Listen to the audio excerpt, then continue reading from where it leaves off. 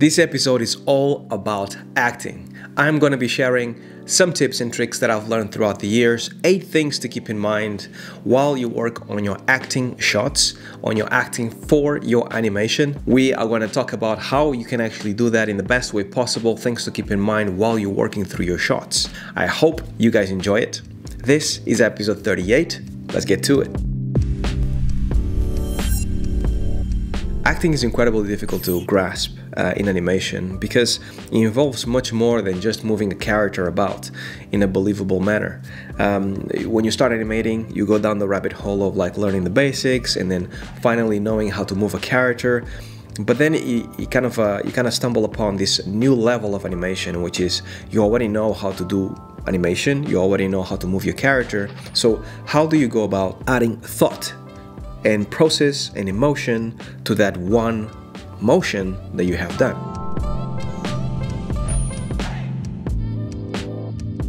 The first thing that you have to keep in mind, and the first tip that I would like to give, is that emotion drives motion, and motion does not drive emotion. That will probably be a weird concept to actually grasp, but the idea behind it is basically that like your emotions, your character's emotions should drive how you move your character. Now, if you actually think about it the other way around, if you start moving a character and then finally trying to actually add emotion on top of that movement, it's going to be much more difficult for you to actually start to think about what the character is thinking after the movement is already there. Before you even start animating, when you do your planning, always think about what is the character thinking at any given moment, because if you do that, then you'll know what the movement is going to be like and you're going to be able to instill that movement into that emotion. Also, I'd like to add something else on top of that, which is something that a lot of animators actually make a mistake, thinking that the thoughts of a character is what motivates them to move, but it isn't so. Thoughts merely give you decisions that you can then act upon. So it's the emotions of the character that actually make them move, not the thought process. Because you can perfectly be thinking while sitting still and looking up, and you're still thinking, but there's no emotion happening in your body. So it's the emotions that you have inside, sadness, happiness, anger. All of those things are the things that actually make you move and act in a certain way. Thinking by itself does not make you act in any way. So make sure that emotions is what actually makes your character move, not thoughts. Separate the two and make sure you actually get those emotions into the character as early as possible. Think about that, and I'm pretty sure that will make your character already move and act so much better than all the stuff that you've done so far.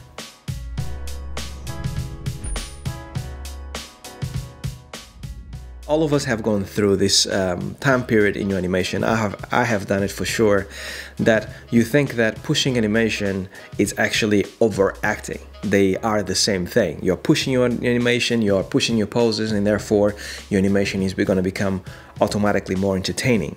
Well, when it comes to acting, simplifying things is actually the best thing you can do. Humans are lazy by default, by design. So we try to unconsciously do the very least we can do to portray an emotion. So if you feel angry, unless you're like incredibly angry and you're in a fight, if you feel angry, most likely you're not going to be like "ah" all the time. Most likely the anger is going to be expressed by you either feeling still or scrunching your eyebrows or actually just being in thought for a little bit. That's angry.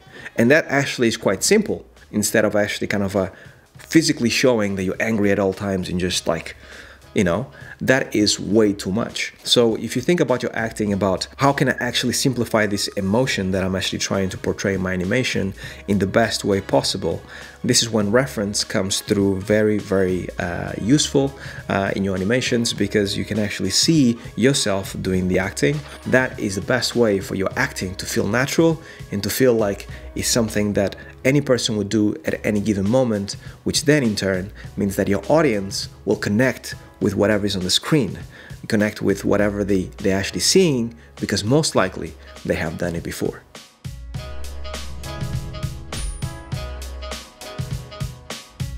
So this is mainly focused on the overall shot. Make sure that you don't cram in to your like few second shot a lot of information. Make sure that you keep things as clear as possible. Make sure that if it's like a breathing idle and a blink and a thought process, make sure that you actually distill that information into a very simple shot that you have maybe 2 or 3 key poses, and you portray that emotion the best way possible. So the second tip was mainly like don't overact, and on this one basically I'm saying don't cram too much information into your shot so people feel confused about what you're trying to say. Get 1, 2, 3 poses that are really strong and build off that. Don't try to actually make too much out of it. Your shot is going to follow someone else's, or your shot is going to lead someone else's. So you want to make sure that things are very even. So if you treat your shot as if it's the best shot ever, I am going to make it like super incredibly big and everything is going to be overacted and there's going to be so much information into it, that means that that shot is going to get so much attention for no reason. I have done this before, that you just want to make sure that your shot stands out from the rest. You want to make sure that you showcase all the skills that you have in the world in this one little piece that lasts a second, 2 seconds. So think less is more. Less is definitely more in most cases in animation. Keep that in mind and then go to town on your shot.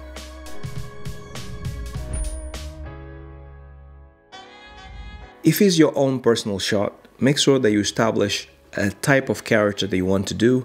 What is this guy about? What is this girl about? Is he a happy person, a sad person? Is he a gunslinger? Is he a space ranger? And then build a strong character around what you want to say, the story that you want to drive forward. But keep in mind and keep it very clear, what kind of character are you trying to sell and what is his personality, what makes him tick inside. If you are in a production, most likely that has been defined before, and if it is, then either ask for a sheet or ask for animation tests or something that actually kind of gives you a general idea of how the character acts and what makes them tick. Because as you go along, as you work more and more in the character, these things are going to become natural. It's going to become second nature. But in the very beginning, you are going to probably try to infuse some of your own personality into the character, because that is what we do as an animator. So you have to think about fundamentally, what is this character about, and does it look and feel like the character that I'm trying to put out there. If it starts to look much more different, much more like yourself, maybe too much more like yourself, then perhaps you actually kind of are cheating that this is Wreck-It Ralph and this is how he's supposed to move and talk and act and punch and do all these other things.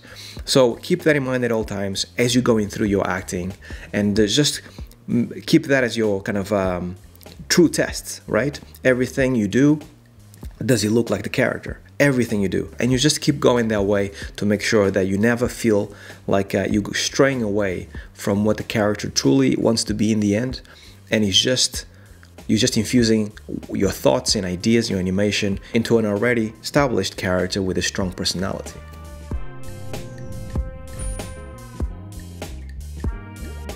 It's all about the eyes. Your character's thoughts and emotions should always start with the eyes, because that is the first thing the audience is going to see and they're going to look at. As you might have heard before as an animator, that we humans, we look at each other's eyes in order to actually perceive emotions, thoughts, and to actually read someone else's. Then the peripheral vision kind of just fulfills the frame of the rest as you look at someone's eyes. It's the same thing in animation.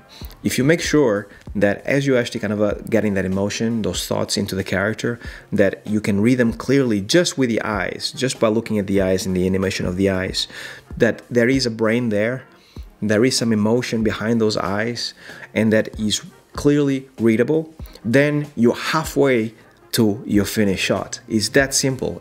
Two things. These eyeballs are the two most important things that you can animate in the whole shot. The eyes, then the face, then the body. A lot of people, a lot of animators, especially as you get started, they actually have a tendency to put so much focus on the locomotion, the body mechanics, and then face is completely secondary, and I'll finish that later. When in reality, from an audience perspective, is the other way around. And then a little subset of an idea here is that, do the eyes match the dialogue, the emotion, while you're trying to say the lines? Because they can actually do everything right and have emotions and have thoughts, but you have to make sure that as the lines are being spewed off the character, that the eyes are actually saying those lines without you having to open the mouth. You can say the same line in like 3, 4, 5 different types of emotional states, and that line will probably sound very different depending on what the eyes are doing. Obviously depending on what the face is doing, but especially the eyes. The eyes can portray a lot, so make sure that the eyes are saying exactly the same thing that the mouth is saying. It's something very subtle, but something that when is done right, sells the character and the emotion behind those eyes really, really, really well.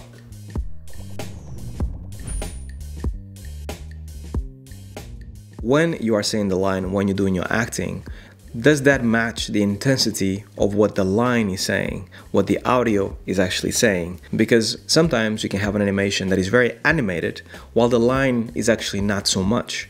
Sometimes you have the other way around. You have to actually find that happy medium that the two things connect perfectly. So that energy, that momentum that the line has, you want to make sure that you capture that energy, that momentum into the animation itself. Make sure that it's not too much, not too flailing. If in your character's face you need to show emotion, here's a little tip that I've learned through the years, and doing that shift of emotion. So if you actually want to do an emotional shift, so if you go from being sad to then all of a sudden being surprised, making sure that shift happens when the character is as still as possible, because it's all about letting your audience read and anticipate what is about to happen. So if the character is being still for a while, the audience already read that the character is still, and there's a noise going there, then the audience knows that something is about to happen, and then you shift and you actually show surprise. Then you kept the audience informed throughout the whole shot. And also means that your emotional shift happened in a moment that there was not a lot going on. Now, if I was actually kind of already moving about and all of a sudden I go from sad to like surprised, most likely what the audience would see is actually my body doing stuff and then being surprised at the end. But anything in between and anything that happened before, most likely it would be forgotten. So readability is key here to make sure that your character is as readable as possible, and make sure that your emotional shift happens when the audience can actually perceive that emotional shift, especially when it's a big emotional shift. Perhaps it's a big scene that the character just went from very happy to very sad because someone died or something like that. You definitely want to make sure that that emotion, that shift happens exactly when your audience is glued to the screen waiting for something to happen. Then it happens, then they feel it, and then something else happens. So that is very important for the animator and for your audience. So keep that in mind. Emotional shifts happen when the character is still or doing very little, so your audience can read it and can feel it.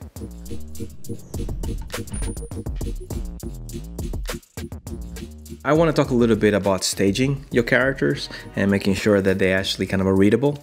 Let's say you have two characters and they are acting to each other. You need to make sure as an animator to always let the audience be able to read which character needs attention right now in the most clear way possible. So only one character at a time needs to take center screen, meaning needs to have the attention of the audience, and you need to actually make sure that the audience has the eyes glued into that character for the whole dialogue piece that they are talking. Having the secondary character just there breathing, idling, doing pretty much nothing really helps with that, but only one character needs to actually kind of have the stage at any one moment.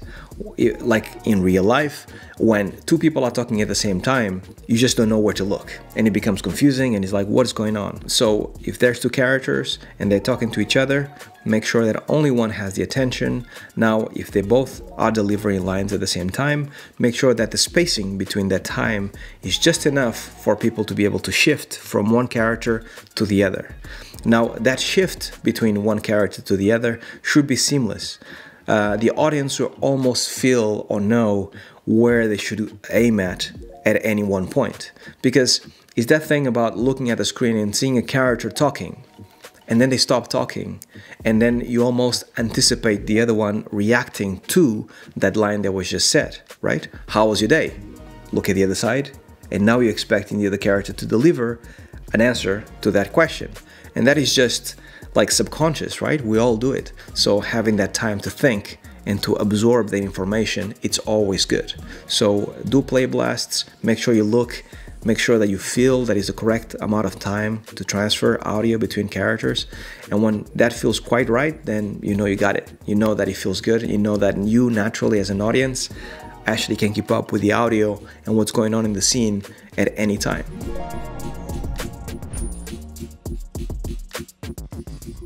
That saying of like when everything is great, then nothing is very real in animation as well. So you as an animator, supervisor, director, lead, you want to make sure that every shot that you do has a certain type of energy for the specific time within the story arc. So if it's like a low setting for the next 5 scenes, make sure that nothing really upstages anything, and it's basically something that perhaps you look at as an audience, but you don't really think, wow, it's amazing, because it just carries the story forward. Then there's going to be places where the story arc is going to be like peaked and amazing and epic, and it's going to be a lot of awesome things happening. Now that is also important, and you have to make sure that those shots really sing and they are amazing. The quality of the animation should always be amazing, no matter if you're doing an idle or if you're doing an action scene. But most importantly, what I want to say with this is that your acting should always keep up with what you're trying to convey, depending on the scene. So ask your leads, supervisors, directors, what is the energy of this scene in the specific moment in the story? So you want to make sure that while you think about all these 7 previous tips, you're thinking about where does your story and your shot fit in, and how can you best animate it so it can fit into that one sleeve of 2 seconds or 3 seconds perfectly. Yeah, it's a lot to think about in acting, but these are the 8 things that have helped me the best way possible to kind of put myself into a specific place where I can actually find the solutions to the acting that I want to portray in any one scene.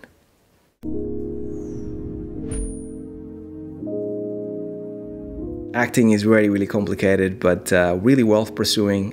Something that you keep in mind at all times, no matter if you work in games, VFX, movies, something you should always keep in mind while you're doing any action whatsoever, to think about what the character is thinking about, what kind of character is it, am I portraying being real to the character and how the character would move, and does it feel like it has a little soul, like it has a little brain inside there? If it does, then job well done, right? So yeah, that's basically all I had this week. I hope it helped some of you out there, and as always, until next week, stay well, stay safe, peace.